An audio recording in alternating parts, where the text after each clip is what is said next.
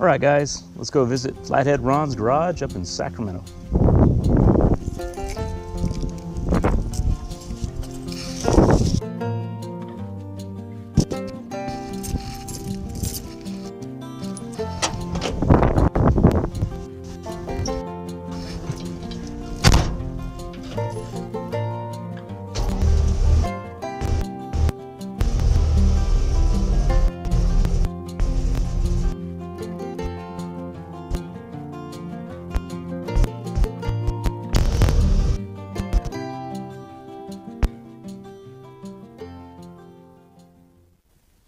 All right, everybody, welcome back to the old iron shop.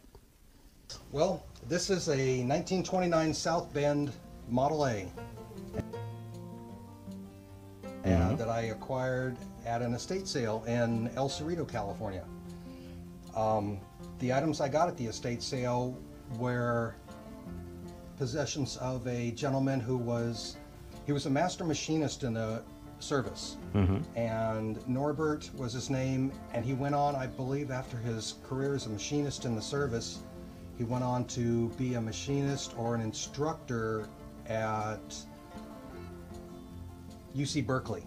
Oh, okay. At UC Berkeley, and I don't know if that's where this came from. I wonder if he worked at the Berkeley lab.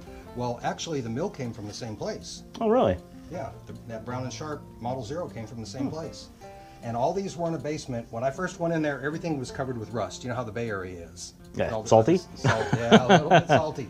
And you could see because on the underneath of the dials, they were still pretty clean. And on the top of everything was just a fine coat of rust. Yeah, yeah.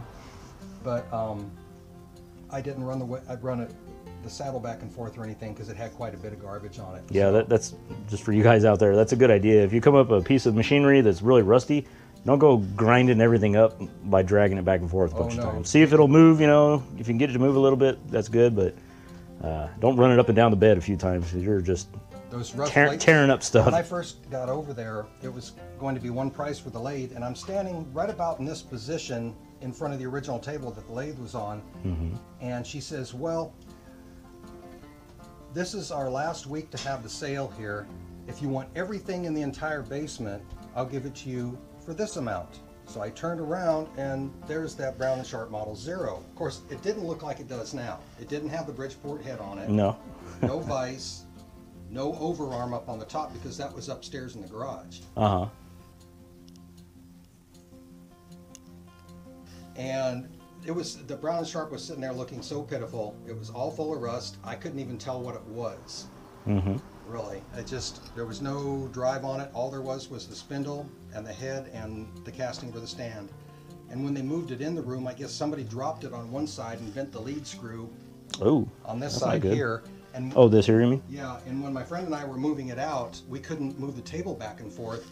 And when we were taking it down the steps to go out of the place it was into, so then we can go back up, we bent the other side of the lead screw. Oh, geez. So I had to take that out. I put the screw in my lathe. That was the first project I did in it before I thought of recording anything. Yeah. And I got that thing within 3/1000 end to end. It's not too bad. So it's certainly a lot better than it was. At least you can use it now, right? The table wouldn't move back and forth. I've got the tool tray that's supposed to be on there. Okay. So that'll be one more step closer to your machine being all these whole colors, everything came with it. Yeah, that's nice. For mine, I got to find call it a slabbing mill. It kind of looks like these, but it's long. It's a big, long, cylindrical type cutter. Oh, I think I've seen a couple on eBay. Yeah, they weren't that big, but they always go for real premium, it seems. But I'll wait around. I'll find one. This is a 1940, and it's serial number 1131, and I got it from the gentleman. Apparently, he bought it 40 years ago when it was sitting in the same shop for 40 years. And I have the whole journey, leaving home, going down there and getting it, bringing it back, and all the restoration or refurbishing. I won't call it restoration because I didn't actually do any work to it except for clean it and paint it.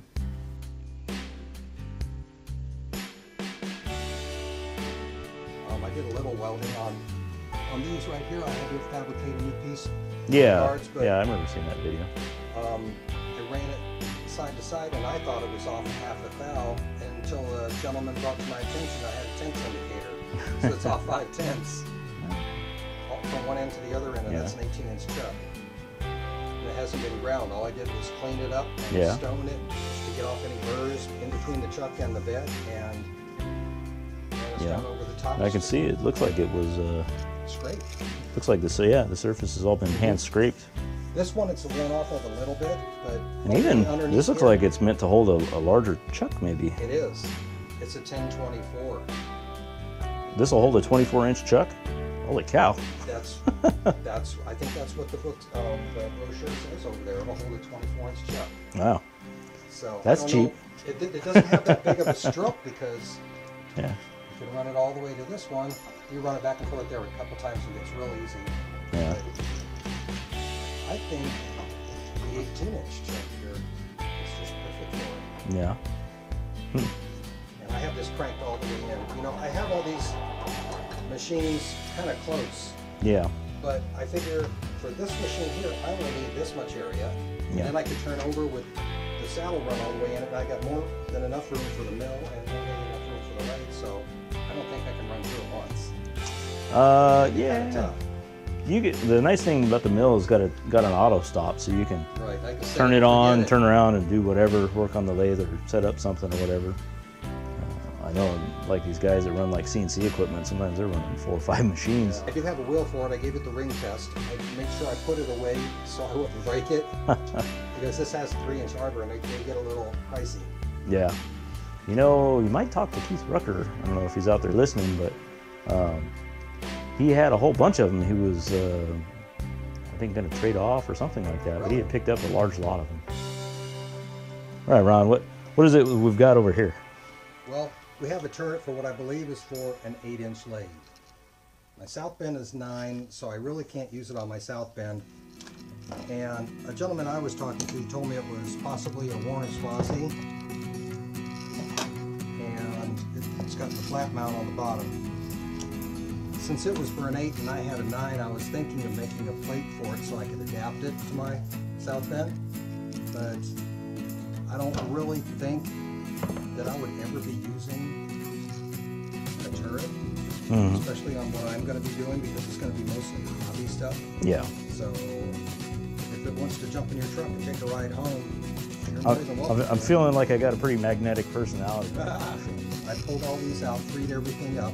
A couple of the little barrel, I don't know, the locks with the taper in there. A couple of them had a little edge on it that was rolled over and they wouldn't slide, so I just took a file and maybe off a little bit. But it works perfectly. It advances to each station on the turret the way it's supposed to. And it's got a cool little mic stop on the back here. Yeah, that's neat. I've never really used one of these, but I don't know that I've ever seen one that has a micrometer, kind of an adjustment like that on there. I've seen them with, I don't know what the proper terminology is, but with different bolts on it. So like Usually they'll have like different lengths for however much retraction. Correct. I suppose I'm gonna have to go talk to Randy Richard about that because he's been using one of these quite a lot here. I think he's got 2 of them. Yeah. Yeah. So we'll have to get an education on a new tool now, I guess. So if you didn't have the exact length this fits, and it's bigger than an 8-inch, I'm sure you can make it adapt. Yeah, my Atlas is a 12-inch, so you know we could certainly bring that up, however many inches that needs to be. Definitely. It shouldn't be too big of a deal to do. Well, I know a guy's got a surface grinder if you need to Yeah, make it flat. I probably will. That's actually a good point. Yeah, it all seems like it's really nice and tight and everything too. Yeah, there's no wear to it on the inside. Got a little oil hole on the top there. Yeah. I cleaned it all out and threw my paper around. Yeah, so it's just been sitting in the box down there, and when we were talking earlier, I thought I'd fly it out because she probably won't see the light of day with me for a long, long time. Yeah. Well, like I said, I know guys that do a lot of restorations of old tractors, and they're always, you know, I suppose a lot of guys just go to the hardware store and buy modern bolts, but the old style bolts are different. Yes. So with this, you can buy a hex rod and machine your bolt and make it look just like the originals. And that goes a long way. If you're trying to do a restoration, that really goes a long way to making it look like a good restoration, you know? That's right. I think it'll be a good addition for you. Yeah, I think I can make some use of this. And you know, certainly this will make good content for all the people out there that like watching these videos. So everything works how it's supposed to. Yeah. Yep. And here I was thinking I would never be able to find one of these things. Just when you least expect it, you never can tell what falls on you. All right, guys, I hope you enjoyed that trip up to Flathead Ron's garage. Please subscribe to his channel. He's got some pretty cool machines, and he's doing a really nice job of fixing them up, and he's way faster at it than I am. Anyway, make sure to give him some views. He's got some pretty interesting stuff going on over there.